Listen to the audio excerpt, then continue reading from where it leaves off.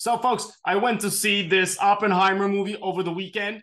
Loved the movie. Bit too dramatic for me at times, bit too loud for me at times. But, this was a terrific movie for folks that have seen it or who know a bit about history, right? J. Robert Oppenheimer was the father of the atomic bomb. He was the guy that was the director of the laboratory that was established by the Manhattan Project to develop the world's first atomic bomb in an effort to help the Americans in World War II.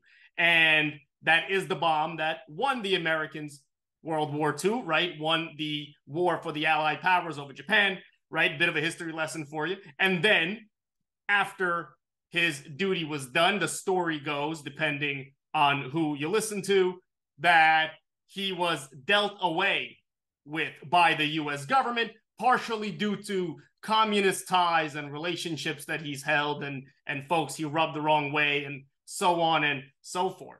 And at that time, the US government had established something called the AEC, the Atomic Energy Commission. The Atomic Energy Commission was a government agency that oversaw the regulation of atomic development, really, in the United States. That's an agency that doesn't exist anymore.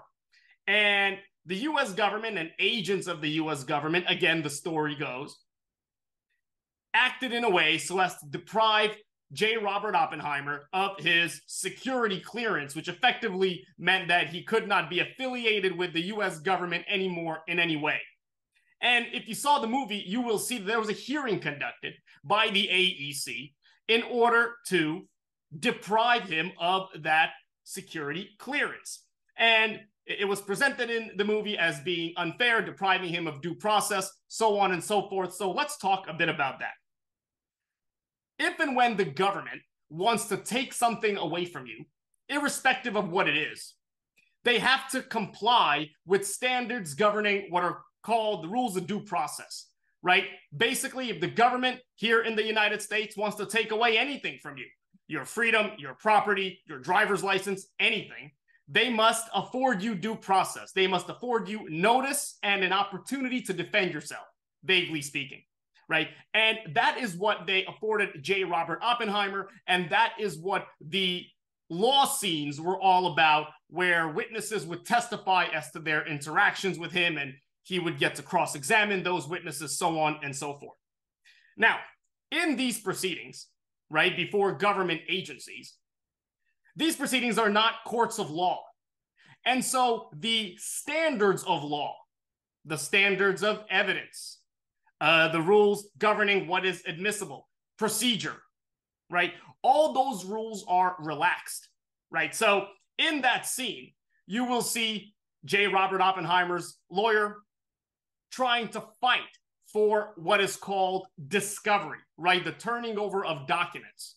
And discovery is something that exists in court. In any legal case, right, one side must turn over to the other documents that it is planning on using in court against the party to whom the documents are being turned over. In proceedings before government agencies, such as the AEC, for example, those rules are relaxed. And so you saw in the movie how none of these documents were turned over, witnesses were withheld, and other crucial information was withheld. And that may seem unfair. But the way that the rules of the country are structured, in these proceedings that are before government agencies, these rules are relaxed, right? For example, in a court of law, in a criminal case, in a civil case, there are rules of evidence in place. What evidence can come into the case? Is certain evidence relevant as opposed to irrelevant? Is it prejudicial? So on and so forth. In these proceedings before government agencies, these rules don't exist. So it may have seemed unfair, and perhaps it was. But that is how the law functions when it comes to these proceedings before government agencies, not in court. Now, something else that is different in these proceedings is the burden of proof. Right? You hear that phrase a lot, burden of proof. In a criminal case, the government trying to put you in jail, let's say, has to prove your guilt beyond a reasonable doubt, right? That is the highest standard of proof that we have in the United States. In a civil case, the standard is preponderance of the evidence, as it's called, right? More likely than not. And there are other rules of evidence that govern legal proceedings depending on where you are, substantial evidence, so on and so forth. In government agency proceedings, the standards are typically lower than they are in criminal cases, than they are in civil cases. And so when you saw at the end of the proceeding, one member of the panel find him not responsible or find him not liable or find him as not committing any offenses, the other two did, right? And that's enough. And it's also important to note that the standard is very low.